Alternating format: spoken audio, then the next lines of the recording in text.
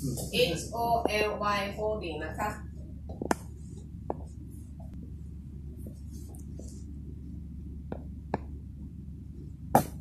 はいいいですかอาจารย์ยูขอให้คำสอนต่างๆมากมายใน Happy Science Happy Science เป้าหมายว่าจะได้รับความสุขจากการเรียนรู้ถึงสัจธรรมความจริงที่ต้องอยู่บนพื้นฐานของความศรัทธาที่ถูกต้องค่ะแล้วก็เอาความสุขนั้นไปเพื่อคนจำนวนมากด้วย Happy Science ได้สอนไว้อย่างชัดเจนว่าความสุขอันแท้จริงคืออะไรแล้วก็เพื่อมีความสุขที่แท้จริงเราต้องทำอย่างไรแล้วสังคมในอนาคตแบบไหนที่เราควรจะมุ่งเป้าอยู่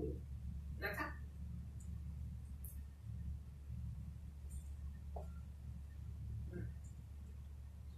อันนี้คือคำสอนพื้นฐานมากๆของ Happy Science ค่ะการสำรวจจิตที่คิดชอบก็คือกฎแห่งความสุขหรือว่าวิถี4ประการค่ะค่ะแล้วก็เมื่อวานมีคนถามว่าคิดชอบคืออะไรคือถูกต้องค่ะเราก็สำรวจจิตใจที่ถูกต้องอยู่นะคะแล้ว Happy Science เป็นสถานที่ที่ช่วยให้เราสำรวจจิตที่ถูกต้องได้ค่ะแล้ว Happy Science สอนกฎแห่งจิตใจที่จะทำให้เรารู้ว่าจิตใจแบบไหนที่จะทำให้เรามีความสุขหรือเกิดความทุกข์แล้วการสำรวจจิตที่คิดชอบคือเอากฎนี้มาใช้กับชีวิตของเราเองแล้วก็ฝึกฝนจิตใจปฏิบัติเพื่อให้เกิดความสุขที่แท้จริงค่ะเนื่องจากต้องฝึกฝนการสำรวจจิตที่คิดชอบอาจารย์ยูโฮสอนกฎแห่งความสุข4ประการนะคะอันได้แก่มีอะไรบ้างคะความรักปัญญาความก้าวหน้าการทบทวนตนเองใช่ค่ะทบทวนตัวเองคืออันที่3นะคะแล้วก็อันที่4คือก้าวหน้าค่ะเรียนผิดกันหมดเลยงั้นขอชมวิดีโอนะคะเรื่อง4ประการ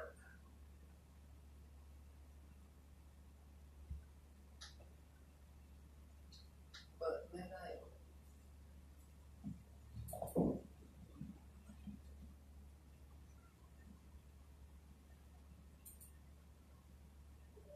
What is happiness at Happy Science?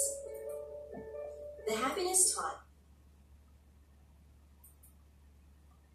at Happy Science is a unique happiness which carries from this world to the other. We reside in a physical body, but we are in essence a spiritual being. There is more to this world than what we can see with our eyes. Beyond this physical world is a vast, multi-dimensional spirit world. A large part of it is what we know as heaven. We are born numerous times, reincarnating between this world and the spirit world. Every single one of us was born from the heavenly world. Over the course of our lives, we meet various people, experience joys and sorrow, grow older, and then we return to the home of our souls. Why are we born into this world repeatedly? The reason is to go through life and come out shining even brighter, through accomplishing our missions and gaining new knowledge on earth. And learning the truth at Happy Science is exactly what teaches us how. One method is through the fourfold path, which is love, wisdom, self-reflection, and progress.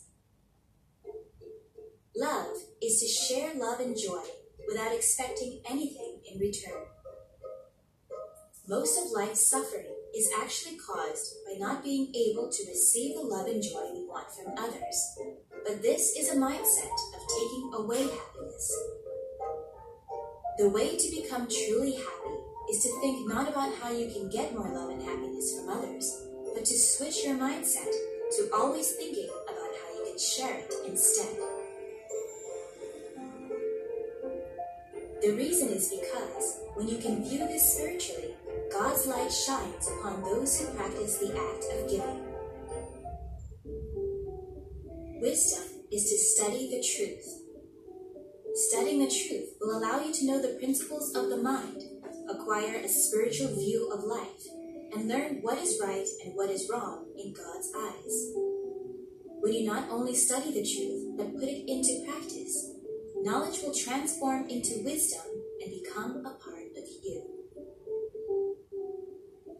And it is wisdom that allows you to find the answers and solutions to problems you couldn't solve in the past.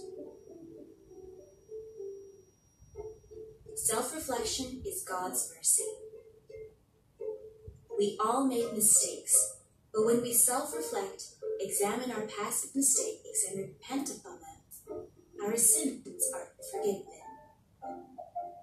Humans make mistakes, but through self-reflection, God gives us the chance to start over again.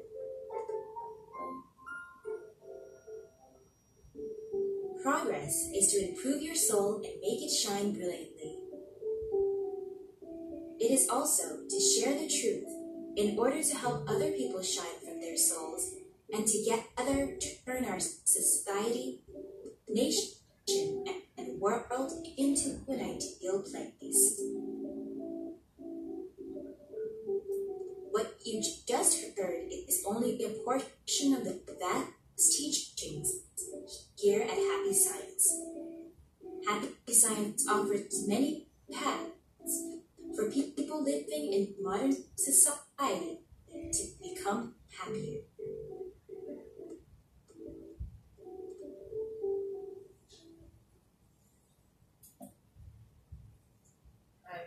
ขอตัวที่เสียงไม่ดีนะคะ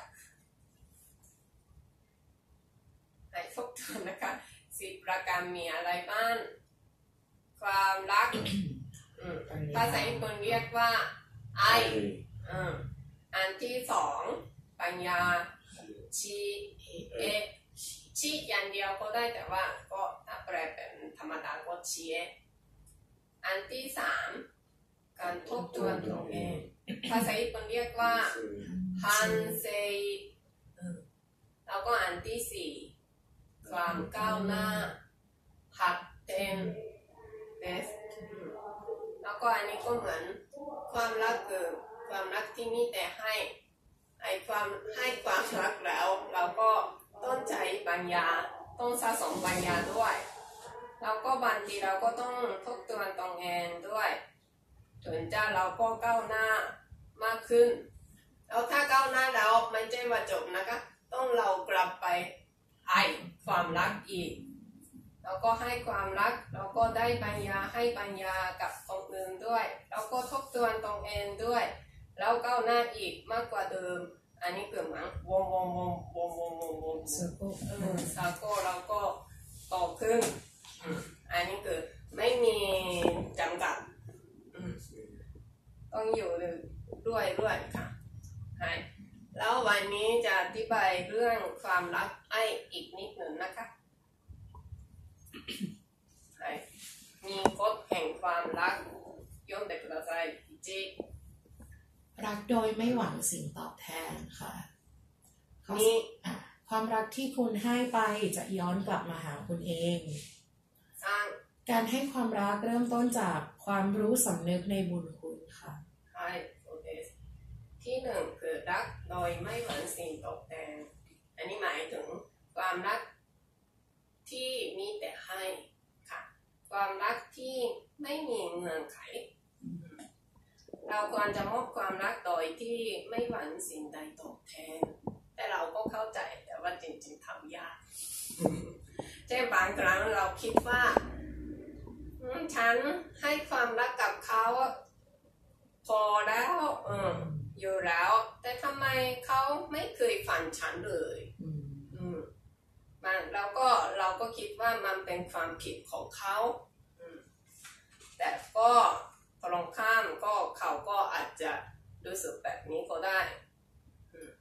ก็มีบางสิ่งที่ไม่พอใจกับเราก็ได้ใช่ไหมคะซึ่งในกรณีนี้เราจะต้องเปลี่ยนทัศนคติของเราค่ะเช่นพยายามมองหาข้อดีของเขาเราก็บอกเขาว่าจุดนี้คือคุณสุดยอดอะไรอย่างนี้ค่ะแบบนี้ถือเป็นโอกาสที่ดีจะพัฒนาความสัมพันธ์กันต่อไปนะคะอันที่สองค่ะความรักที่คุณให้ไปจะย้อนกลับมาหาคุณเองดูอันนี้ก็ได้ค่ะนี่อันนี้เกิดจากมุมมองของสวรรค์ค่ะถ้ามุมมองมาจากสวรรค์ก็ตอนที่เราแสดงออกความรักบริสุทธิ์กับคนอื่นเราก็จะมีออร่าออกมารอบศีรษะของเราซึ่งออร่านี้คือแสงที่สวรรค์ประทานให้ค่ะมีกฎเราว่ายิ่งเราให้มากเท่าไหร่เรายิ่งได้รับมากขึ้นเท่านั้นนะคะสมมติว่าถ้าเราหวังว่าจะเอา happiness ความสุขมาต่อคนอื่นแล้วก็ฝึกฝนตนเองแล้วก็มอบความรักอันบริสุทธิ์ก็จะได้รับการสนับสนุนจากสวรรค์ค่ะเราก็จะได้รับการช่วยเหลืออย่างมากมายโดยปริยายด้วยเช่นกันมีประสบการณ์แบบนี้ใช่ไหมคะเรามอบความรักแต่รู้สึกว่าโอ้ได้รับเยอะกว่าเราให้อันนี้คือก็กฎแห่งความรักอันหนึ่งนะคะอันที่สามการให้ความรักเริ่มต้นจากความรู้สำนึกในความรู้สึกสำนึกในบุญคุณค่ะอันนี้คือเดี๋ยวกำลังจะชมวิดีโอนะคะเรื่องกฎแห่งบรอนซ์ค่ะแล้วก็กฎแห่งบรอนซ์ช่วยไทยเห็นไหนแต่กฎแห่งบรอนซ์กฎที่5นะคะกฎที่5ก็สุดยอดจริงๆค่ะแล้วกันถ้าหนังสือก็ตั้งแต่หน้าที่210ถึง215ค่ะเดี๋ยวเราจะชมวิดีโอกันビデオどうぞビデオ何じゃなくてあなた方は今そういう時に接していますだから私はあなた方に告げたいこの宇宙は本当は目に見えるものではなく目に見えないものによって出来上がっていますその目に見えないものとは何であるかと言いますと、これは霊的なる存在です。霊的なるものでさまざまなものが出来上がっております。その霊的なるものの正体、本質とは何であるかと言えば、それが愛であると私はあなた方に伝えたい。宇宙は神の愛によって作られたのです。また地球を含むさまざまな銀河系、惑星系の中において生きているもの、人類型や動物型、植物型やさまざまな生き物がおりますけれども、万象万物すべてに神の愛が宿っています。あなた方に目に見せることはできなくても、あなた方の心の中には私の言葉が感じられる、そういうところがあるはずです。なぜ感じられるか、あなた方のうちにこの神の愛が宿っているからです。それを私は人間は神の子だと言っているんです。あなた方が神の子であるということは、あなた方が全知全能で向かうところできなく何でもなせるということによるのではなく、あなた方の中に愛が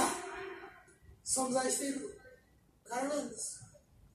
どの方のうちにも存在しているんです。だから今日はその愛に話を絞ってもう一段語って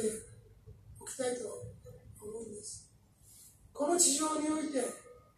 愛の教えの最も大きな間違いは、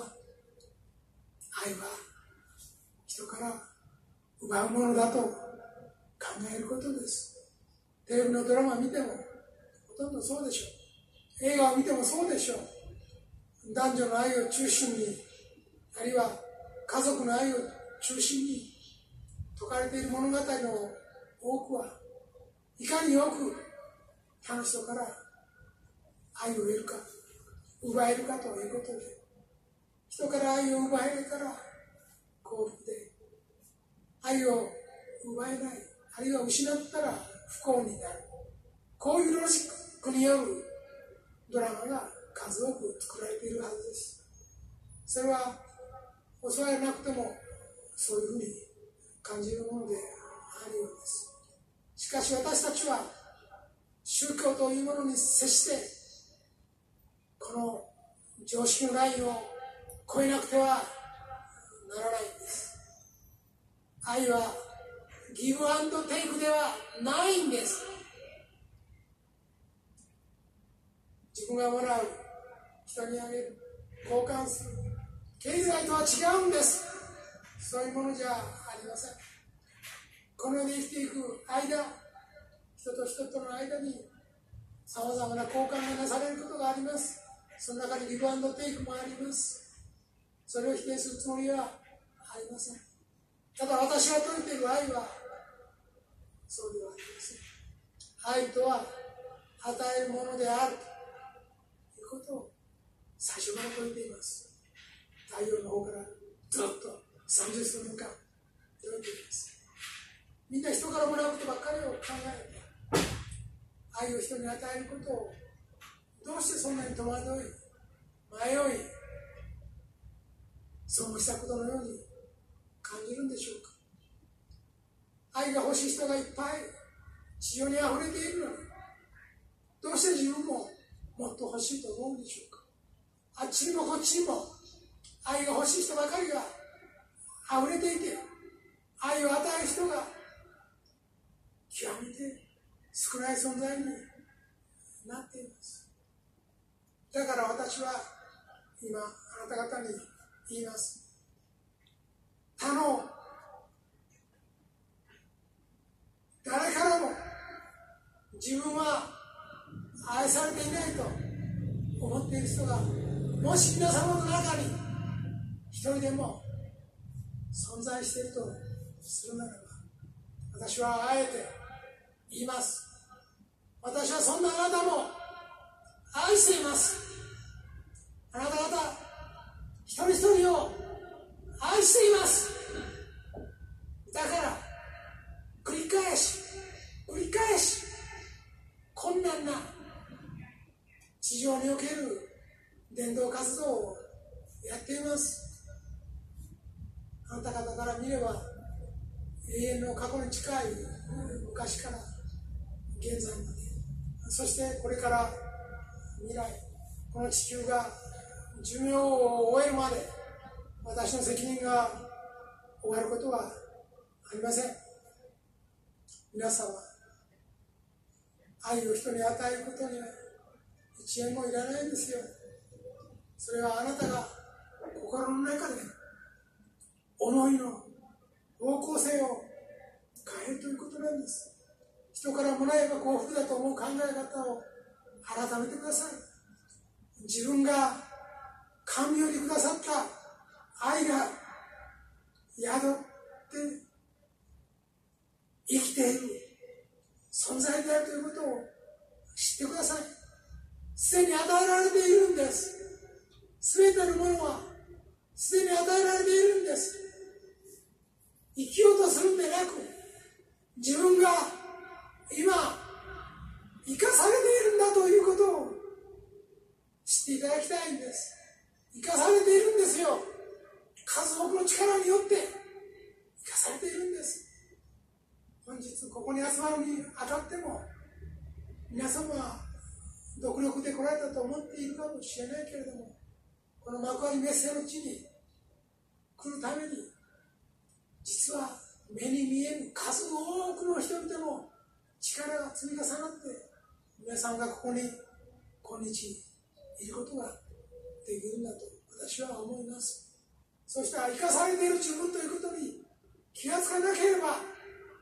愛を与えるというところに思い至らないんですよ。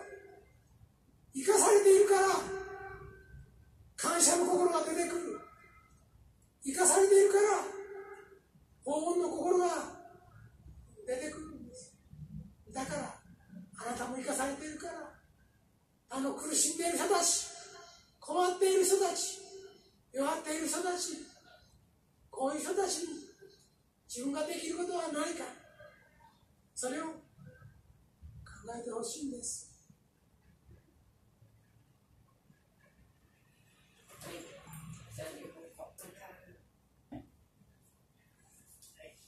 ถ้าต้องการมอบความรักเราต้องสังเกตก่อนว่าความรักที่แบบไหนที่เราเคยได้รับค่ะเรามักจะจำได้ว่าให้ความรักแบบใดออกไปแต่เราจะลืมความรักที่ได้รับ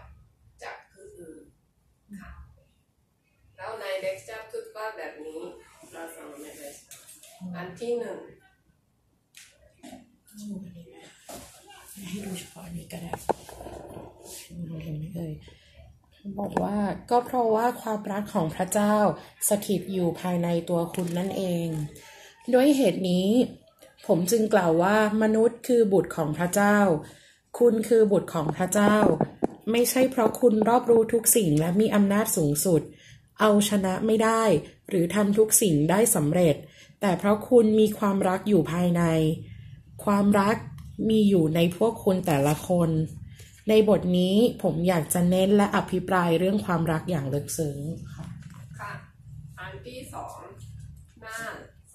214บอกว่า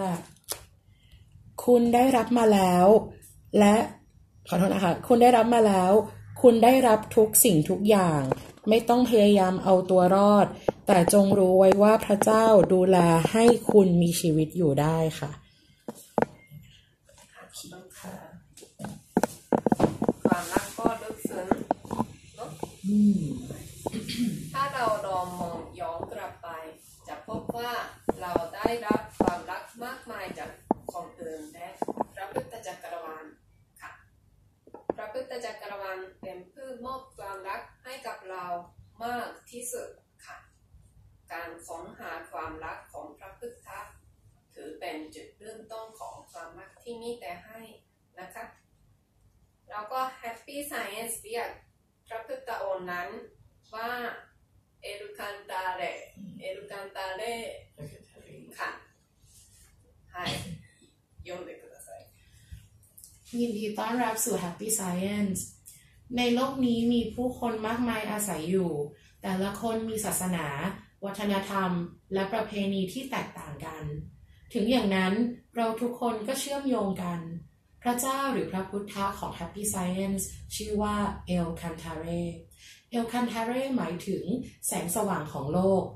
และเอลคันทาเร่คือพระเจ้าของโลกเอลคันทาเร่ทำให้สิ่งมีชีวิตในโลกนี้มีความสุขโดยมีจุดมุ่งหมายที่จะทำให้โลกเป็นดินแดนแห่งอุดมคติหรือว่ายูโทเปียค่ะพระพุทธเอลคันทาเร่สร้างโลก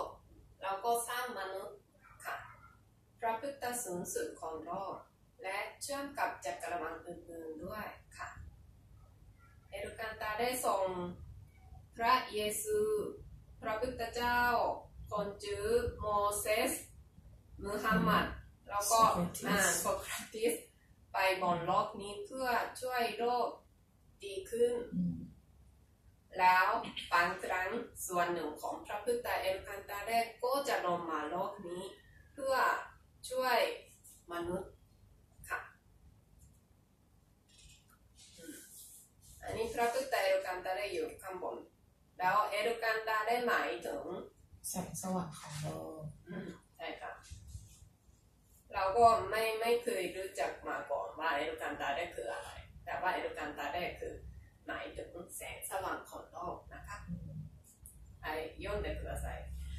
ในวงกลมที่อยู่ตรงกลางมีจิตวิญญาณแกนกลางอยู่ที่ชื่อว่าอัลฟาเอโลฮิมหรือที่เรียกว่าพระพุทธสูงสุดซึ่งเป็นพระพุทธนิรันดร์ค่ะจิตวิญญาณเอรุคันตาเร่คือจริงๆ energy หรือพลังที่ใหญ่มากมหาศาลจริงๆแล้วไม่มีลักษณะเลยค่ะแล้วมีแต่แสงสว่างหรือพลังอย่างเดียวค่ะแต่ถ้าจำเป็นเช่นโลกนี้มีปัญหาใหญ่วิกฤตใหญ่ๆส่วนหนึ่งของเอรุคันตาเร่ก็เป็นภาพมาเกิดโลกนี้เพื่อช่วยมนุษย์ค่ะแล้วก็ตรงที่มีสีขาววงกลมเขียนว่าเอรุคันตาเร่ใช่ไหมคะตรงนั้นคือเหมือนแกนกลางของเอรุคันตาเร่ค่ะวงกลมสีขาวค่ะนี่บ้างจิตวิญญาณแกนกลาง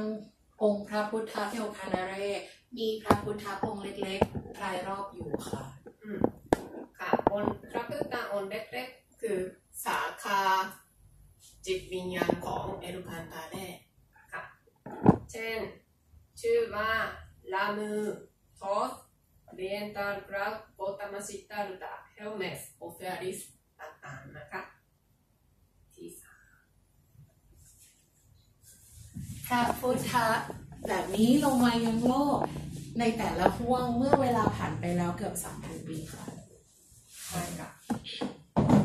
และวิญญาณสาขาก็จะลงมาเกิดโลกนี้ประมาณทุก 3,000 ปีหนึ่งครั้งนะคะแล้วก็พระพุทธเจ้าก็เป็นสาขาหนึ่งของจิตวิญญาณแกนกลางของพระพุทธนิรันดร์ชื่อว่าเอรุคันตาเร่ด้วยค่ะแล้วก็อาจารย์ยูโฮมีชื่อโอกาวะยูโฮโอกาวะใช่ไหมคะอาจารย์ยูโฮคือผู้ก่อตั้ง Happy Science ค่ะอาจารย์ยูโฮก็ลงมาเกิดโลกนี้เพื่อช่วยเหลือมนุษยชาติและเมื่อปี1986 33 ปีที่แล้วค่ะก่อตั้ง Happy Science ค่ะ Happy Science เน้นทั้งการรู้แจ้งและการช่วยผู้อื่นให้พ้นทุกข์ค่ะสมาชิก Happy Science ก็เลยพยายามที่จะได้การรู้แจ้งระดับสูงยิ่งขึ้นไปเราก็พร้อมกับในขณะเดียวกันช่วยให้คนพ้นทุกข์มากขึ้นด้วยค่ะอาจารย์ยูโฮชี้แนะผลทางสื่อการรู้แจ้งใหม่เหมาะกับสมัยใหม่ให้กับเราด้วยคำสอนของอาจารย์ยูโฮคือกว้างมากคือถึงเรื่องทั่วโลกและไปถึงจักรวาลด้วยแล้วที่นี่อยากจะแนะนำหนังสือใหม่กฎแห่งบรอนซ์อีกครั้งนะคะกรุณาสัมผัสกับจิตใจของพระพุทธเอรุคันตาเร่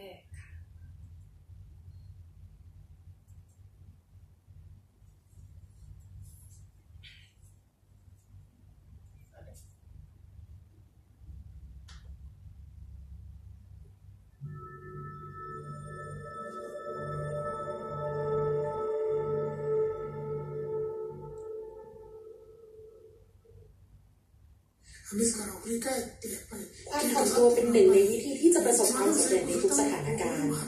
นอกจากนี้การนอบน้อมคือสิ่งจำเป็นเพื่อให้บรรลุความสำเร็จได้ในระยะยาว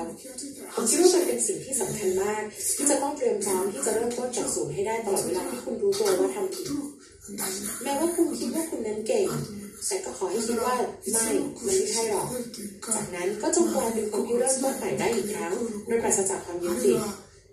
การไม่เห็นแก่ตัวและความว่างนั้นถูกสอนไว้ในศาสนาพุทธผมอยากให้คุณปรารถนาที่จะรับใช้พระพุทธเอลคันตาเร่ในฐานะพระหัตถ์และพระบาทของพระองค์ด้วยใจที่ไร้ความเห็นแก่ตัวผมอยากให้คุณรู้จักกับวิญญาณแห่งการเสียสละที่ผมได้เขียนไว้ว่าให้เป็นเหมือนนักบุญผู้ยิ่งใหญ่ผู้ละทิ้งชีวิตของพวกท่านเพื่อผู้อื่นดังนั้นที่สำคัญคือคุณควรมีชีวิตอยู่เพื่อประโยชน์ของผู้อื่นเช่นที่พวกท่านทำด้วยนั่นคือการเป็นผู้ปฏิบัติตนตามแนวทางศาสนาอย่างแท้จริงผมคิดว่าในปีนี้จะมีปัญหาเกิดขึ้นมากมายดังนั้นเราพยายามอย่างดีที่สุดเพื่ พื่อให้ทุกคนสามารถก้าวไปข้างหน้าในปีนี้ปีหน้าและปีต่อๆไปมาพยายามเป็นเสาเหล็กและประตูทางสำเร็จกันเถอะ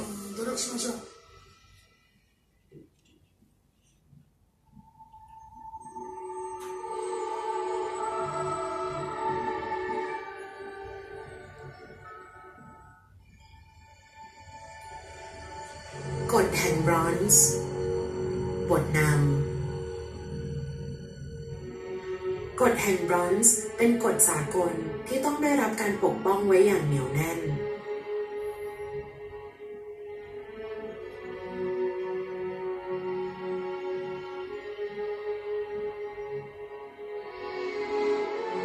บัดนี้เป็นเวลาที่พระนามของพระผู้เป็นเจ้าเอลคาทาเรจะได้รับการเปิดเผยขึ้น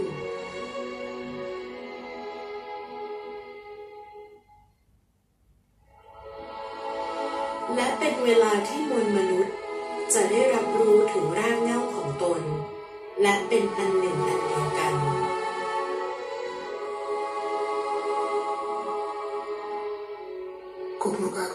ผมอยากจะให้ผู้ที่ศรัทธา Happy Science มีความสุข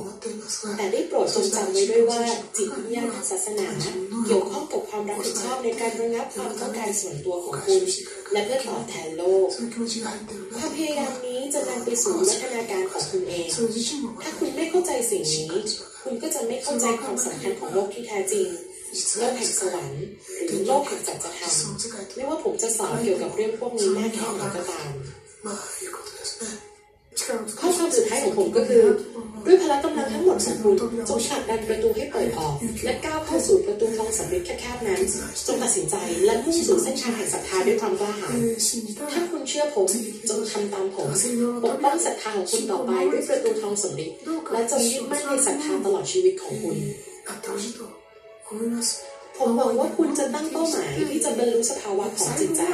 ที่คุณอุทิศตนเองเพื่อสิ่งที่ยิ่งใหญ่และตั้งใจแน่วแน่ที่จะเลือกความศรัทธาเหนือสิ่งอื่นใด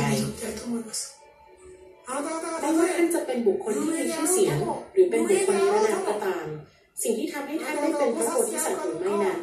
ขึ้นอยู่กับจิตใจและการกระทำของท่านที่เกื้อกูลผู้อื่นกับจิตใจและการกระทำของท่านที่ให้อภัยผู้อื่นท่านได้รับอำนาจนี้แล้วเป็นพลังแห่งสวรรค์เป็นพลังของพระพุทธและพระเจ้าเป็นพลังแห่งพระพุทธและพระเจ้าของโลกนี้โปรดก้าวเดินด้วยความกล้าหาญในทุกๆวันเพื่อก่อให้เกิดอนาคตที่สดใสและเชื่อว่าความรักได้หลอมรวมเอาอาณาเขตเล็กๆของญี่ปุ่นเขตแดนที่เลยไปทางตะวันออกกับเขตแดนที่เกินกว่าโลกนี้ทั้งหมดเข้าไว้ด้วยกัน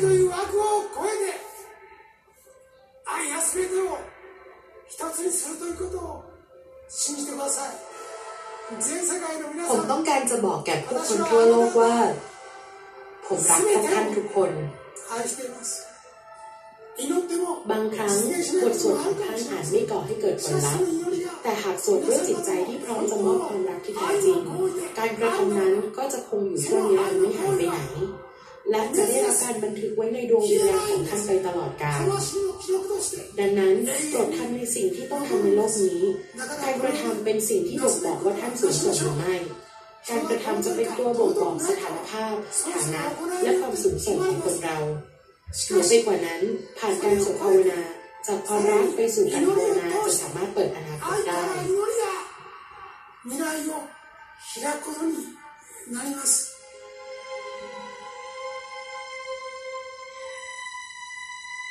ณ บัดนี้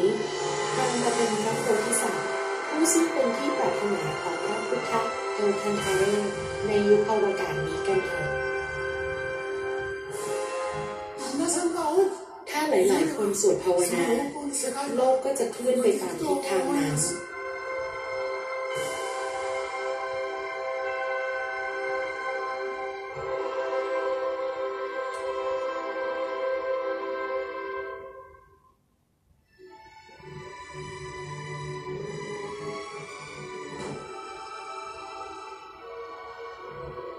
ทำปฏิญาณเพื่อที่จะเป็นพระโพธิสัตว์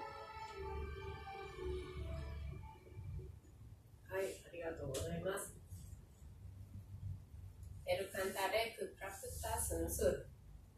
เหมือนถ้ายกตัวอย่างเช่นก็เอลคันตาเล่เปรียบเสมือนกับต้นไม้ใหญ่ๆค่ะต้นไม้มีกิ่งไม้มากมายกิ่งไม้แต่ละอันหมายถึงศาสนาหรือเชื้อชาติต่างๆแล้วก็กิ่งไม้ก็มีใบไม้หนึ่งแต่ละอย่างคือเรา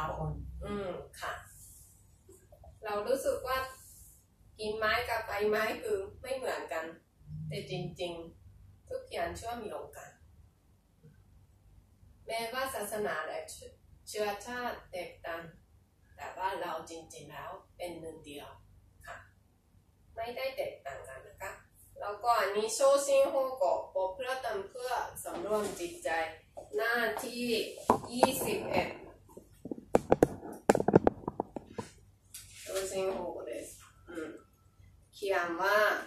ต่างก็เป็นบุตรแห่งพุทธะดังนั้นจงมอบความรักต่อกันและกันดังนั้นจงเกื้อกูลซึ่งกันและกันดังนั้น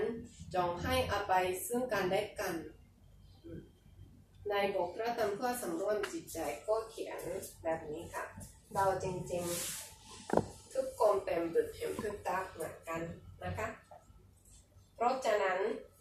ถ้าเราเรียนคำสอนของพระพุทธไตรกันตาได้เราสามารถเข้าใจกันและรักกันและกันได้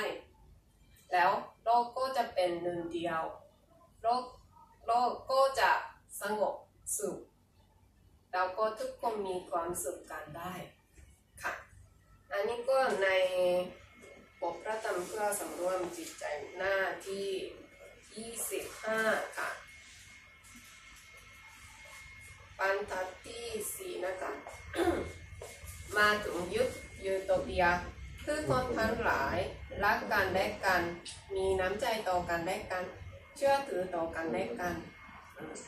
อันนี้คือยูโทเปียถ้าเรารู้คำสอน Happy Science แล้วก็ทุกคนปฏิบัติโลกก็จะเป็นยูโทเปียได้แล้วในบทพระธรรมเพื่อสำรวมจิตใจเราก็ทุกวันปฏิญาณนะคะข้าพเจ้าทั้งหลายล้วนเป็นโพธิสัตว์แห่งแสงสว่างเพื่อบอกเราและสอนต่อสารนี้เราก็สุดท้ายกับหน้าที่27ขอปฏิญาณหน้าที่นี้ว่าจะตั้งอยู่บนจิตอันเป็นกุศลและดำเนินชีวิตในวิถีทางทำพระธรรมคำสอนค่ะบอกพระธรรมเพื่อสำรวมจิตใจอันนี้คือสำคัญมากเพื่อเข้าใจเอลการตาแด้แล้วก็เพื่อมีความสุขที่แท้จริงกับเรานะคะงั้นสุดท้ายเราก็จะทำสมาธินี่ค่ะเป็นหนึ่งเดียวกับพระพุทธเอลการตาแด้แล้วก็ตื่นรู้กับศักยภาพที่ไร้ขีดจำกัดของคุณนะคะแต่ว่าคนที่ทำสัมมนาเราก็จะชมวิดีโอเรื่องต้นไม้ใหญ่ๆ